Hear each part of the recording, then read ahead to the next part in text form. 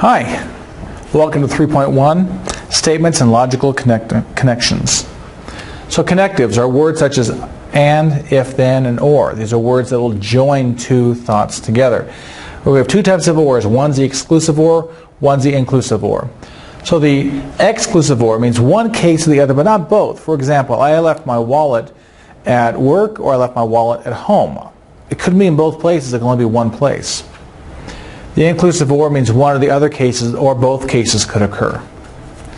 We're going to use the inclusive or unless otherwise stated. So in that, the inclusive or could include something like I'm going to go to dinner or a movie, or I could do both. Doing both is okay. So simple statements are sentences conveying one idea. For example, the dog is brown. Compound statements are sentences containing two or more ideas. Like the dog is brown and the cat is gray. Negation. It means to change a statement to the opposite of its meaning.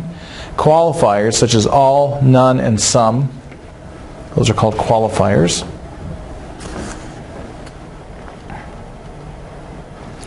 So in that, the form of the statement, if it says all are, its negation would be some are not. So the way to prove that when someone says all are blah blah blah, find something that's not. All dogs are beagles. Find me a dog that's not a beagle. Doesn't mean they don't all have to be beagles. I mean, you can still have beagles, but that would disprove the all are. None are. The opposite of that would be some are.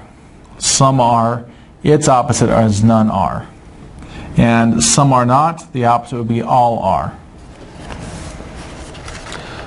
For example, some cats are not bad. The opposite is all cats are bad. That's a true statement. Okay, so write the negation of each statement. Some dogs are brown. So the opposite of some would be none. No dogs are brown. All cars use gasoline. So the opposite of all would be some cars do not use gasoline. Now, compound statements are statements joining two simple statements with connectives and, or, if, then, if, and only if. It's compound statements.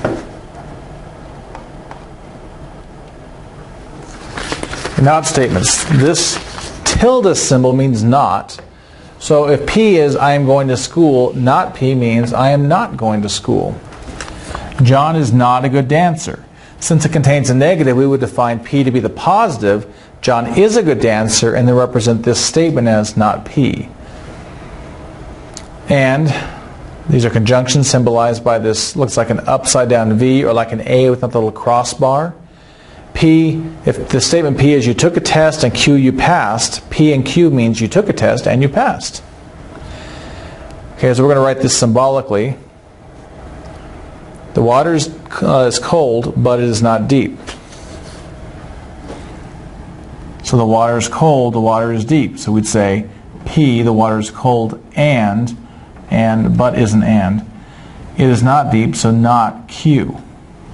That would be the symbolic representation of this statement here using these definitions for P and Q. Another connective is the word or. It's the disjunctive symbol, and it has the disjunctive statement. It has the symbol looks like a V. It's or.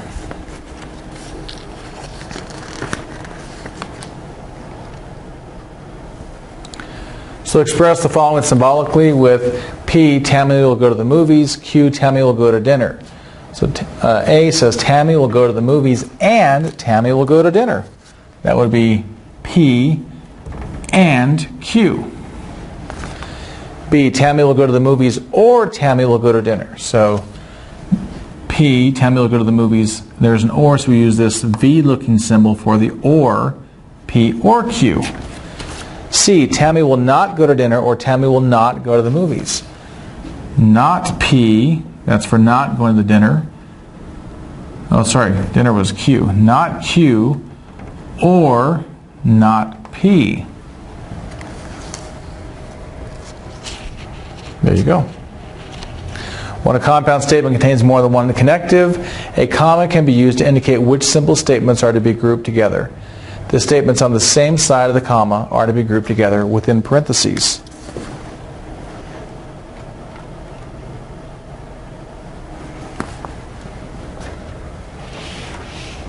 Express the following symbolically with P being dinner includes salad, Q, dinner includes soup, and R, dinner includes the vegetable of the day. So, dinner includes salad, comma, and soup or the vegetable of the day. So soup or the vegetable of the day are grouped together and they're part of the and. You're not going to get both, you get one. So you're going to get salad, that's our P, and this is grouped together, Q or R. And that's because there's a comma, so these two are going to be in the same side, and they're joined by an or. So what it means is you're going to get salad, then you're going to get a soup or a vegetable. Part B says dinner includes salad and soup, comma, or the vegetable of the day.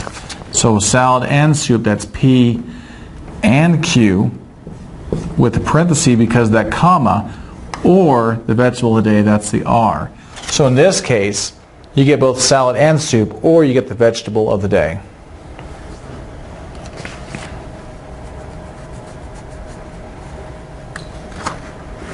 Okay, I'm going to scroll this up a little bit, so go ahead and pause if you need to.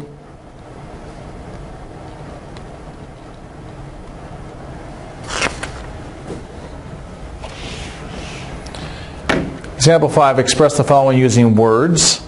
Bill is making dinner, Amy is setting the table. So that's Bill is making dinner and not Q means Amy is not sitting the table. Bill is making dinner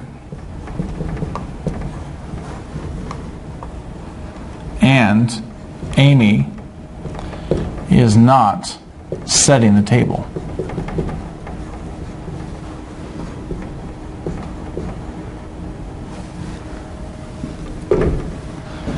B, not P or not Q. It's not P, Bill is not making dinner.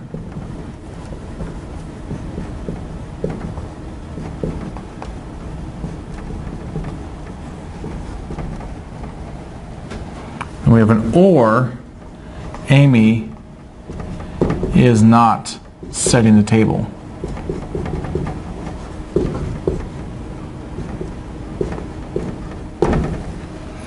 And C, we have the negation outside. So we state that by one or two ways. It is false that, or it is not the case that.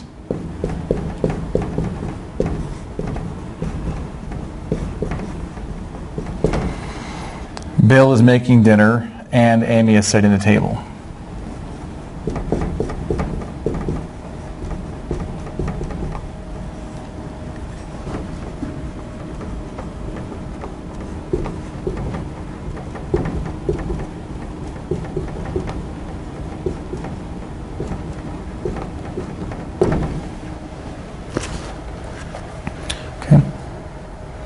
Now the neither nor case, be like the dog is neither big nor fast. So if P, the dog is not big, Q, the dog is not fast, how do we express this symbolically? P and Q. Now you might say, hey, you said that these should be defined positively and we give the negative symbol. You're right. I probably should have done it that way, but the point on this one was the neither nor would be an and. That's the key I'm trying to get across here.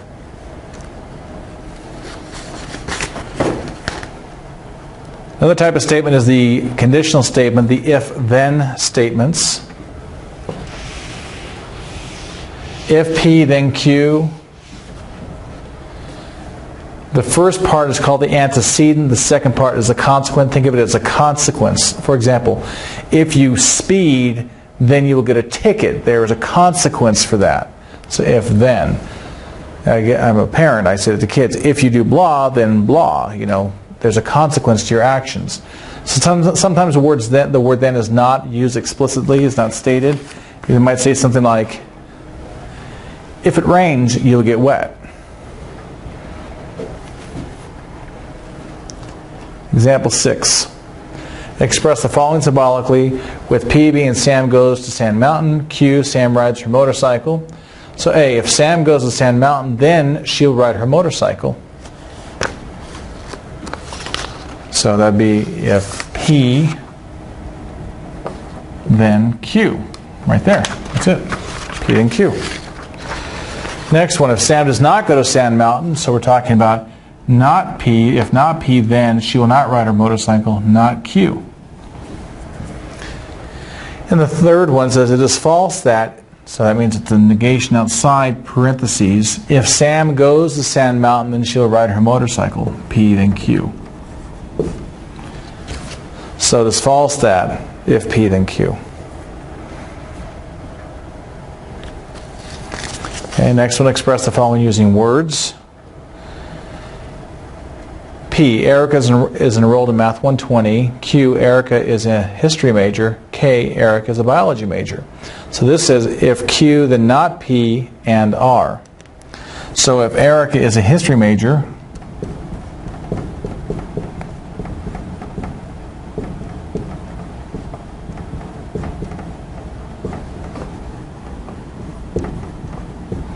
then not P, she is not enrolled in Math 120.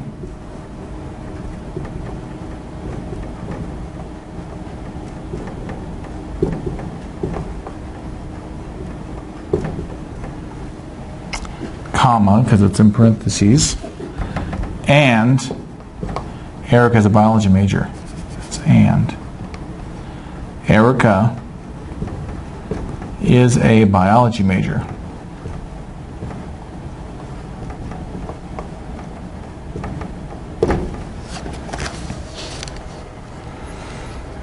The next one, we have the parentheses around the not P or R. If Q, then not P or R. So if Erica is a history major,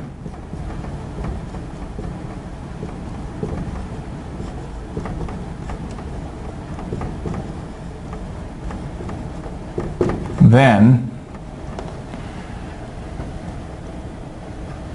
she is not in Math 120.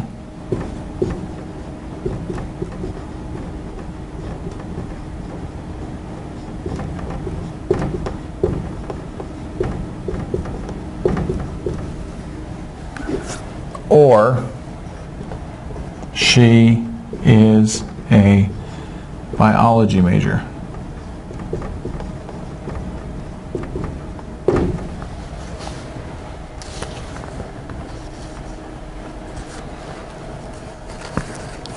Feel free to pause that if you'd like. I know those don't make really a lot of sense, but there you go. I'm going to go on to if and only if. If and only if, called the biconditional. It goes both directions there. If P, then Q, and if Q, then P. So if you have if P, then Q, and if Q, then P, if and only if Q is what that's saying. So express the following using words. The computer is the computer is working. The tech people did their job. So it says Q. The tech people did their job. Might be jobs. Anyway, did their job if and only if. And you can abbreviate that with IFF. The computer is working.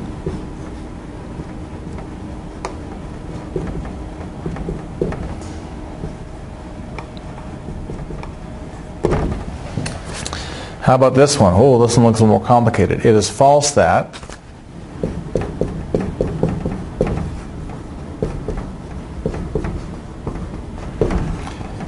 the computer is working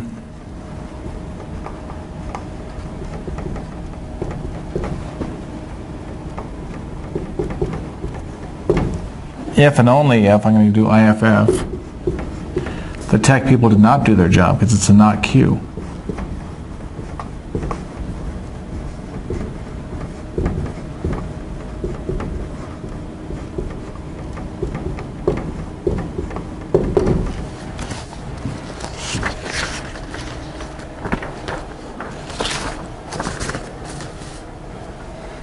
Okay, I'm going to move on, so feel free to pause if you want to keep that. Write it down. Dominance of connectives. Okay, the least dominant is the negation. You'd evaluate that first. Then conjunction or disjunction. And then conditional, then biconditional is the most dominant statement. So in this statement here, the most dominant connective, we have a not or negation, and we have an or. So the or is the most dominant, and it really means the negation of P or Q. So that negation only applies to that P. How about this one? We have if P then Q or R. Well, the if then is the most dominant. So that would be if P then Q or R. It's a Q or R is a consequent. Here we have P and Q. If P and Q, then R. So that's going to be still the if then is the most dominant. We have if P and Q, then R, like that. Now next one we have a conditional and a biconditional. Biconditional is more dominant. So we have if P then Q, if and only if R. Next one, we have P or R, if and only if R then not P. So again, the biconditional is most dominant. It'd be P or R on the one side, the if and only if, then if R, then not P. So I'm putting parentheses around the conditional at the end and the disjunction at the beginning. There's our dominant one. And the last one, if P then R, if and only if S and P. So again, the biconditional is most dominant. We can put parentheses around there and there.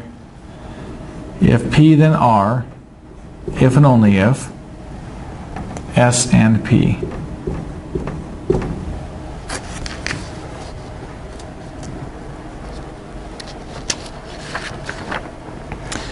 Okay, feel free to pause it. I'm going to scroll up. Got two last examples to look at. Use the dominance of connectives to add parentheses to each statement, then identify the type of statements. Okay, so here, if P, then Q and R, I put the parentheses there, and this is a conditional. I mean, it contains this connective here, the conjunction, but the dominant one is the conditional. In the next one we have P and not Q, if and only if R then P. So it has a conjunction and it has a conditional, but it has a biconditional as the most dominant.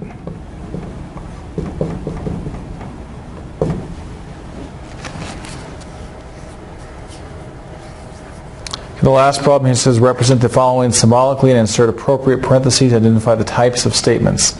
If the water is up, then we can go canoeing or we can go rafting. So if I say P is the water is up, Q would be we can go canoeing,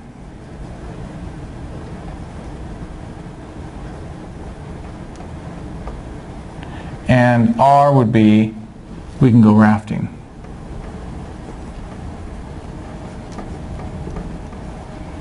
And this statement would be if P then Q or R, because it's a biconditional statement, or sorry, conditional statement.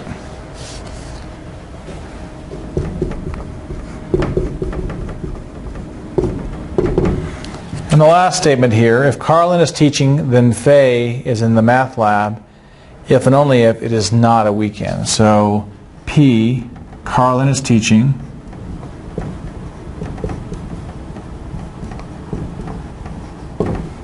Q, Faye is in the math lab,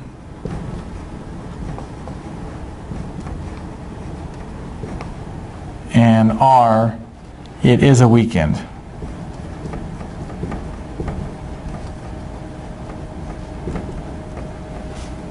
So we have if P, then Q, then we have an if and only if, not R. So have parentheses there and there. This is a biconditional.